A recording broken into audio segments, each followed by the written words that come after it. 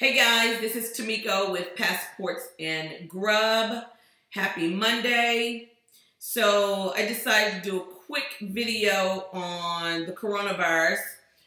And one, because I was scrolling through Facebook over the weekend, as we all were, and I saw a few different articles stating that Black people cannot contract the coronavirus. Now, I'm not sure if that is true or not. So I decided to do a little research. I myself was supposed to be traveling to Italy tomorrow for TBEX. TBEX is one of the largest travel conferences for content creators and travel bloggers, and I was going to be there speaking on personal branding. So the conference has been postponed. There's not a new date set yet on when the conference is going to occur, but when it does, I will follow up, let you guys know. So back to Black people cannot get the coronavirus. After doing a little research, I found there were 3 people that contracted the coronavirus in Africa. There were 2 in Africa, 1 in Egypt. I believe, I'm not 100% certain, that one of the people in South Africa that contracted the coronavirus has stated that his physician told him that one of the reasons he did not get sick and that he is alive is because of his black skin or darker skin. The physician advised him that antibodies of Black people are 3 times stronger, powerful, and resistant compared to those of white people. Again, I will take that. So even with that being said, and there's no scientific proof that this exists, but out of all of the cases, there has not been anyone that is African American or Black except for this one guy that has come forward, which is causing people to speculate that Black people are immune from the coronavirus. And I can't say that that is true, false, or whatever. All we know is that only one person that is African American or African descent has stated that they have contracted the virus and that they are doing well and that they're okay, and that their physician advised them as to why they did not get sick as everybody else has. So with that being said, how are you staying safe? How are you allowing, because you're Black, are you going to say, well, I'm just going to go and travel wherever? What are you doing? What precautions are you taking with the coronavirus? So I pulled up a few things.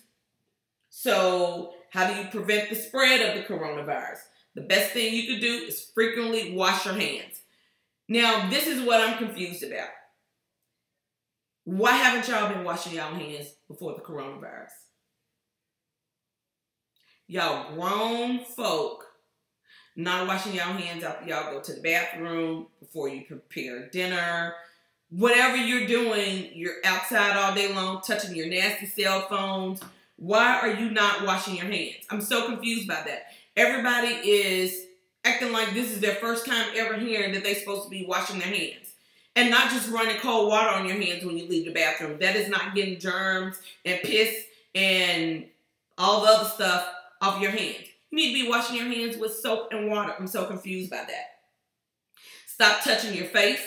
Now, I know I have a hard time touching my face because I have a pimple here, so I've been picking with it, but I've been trying to make a conscious effort to keep my hands out of my face. You touch your cell phone, you touch your computer, you're touching everything, and you're putting your hands right in your face, which has all these germs on there. So those are just some minor things that you can do, and drink water. I was listening and I was just about to touch my face where it's itching because I have a zit right there. So I stopped myself, right? So you got to be able to realize that you're touching your face and that you should not be touching your face after you've had your hands on your cell phone. So I was listening to the CDC this morning and they were saying drink plenty of water, because even if you digest the virus, drinking water pushes the virus down into your stomach, and the acids in your tummy is going to stop the virus from spreading. So make sure you drink plenty of water. Stay home.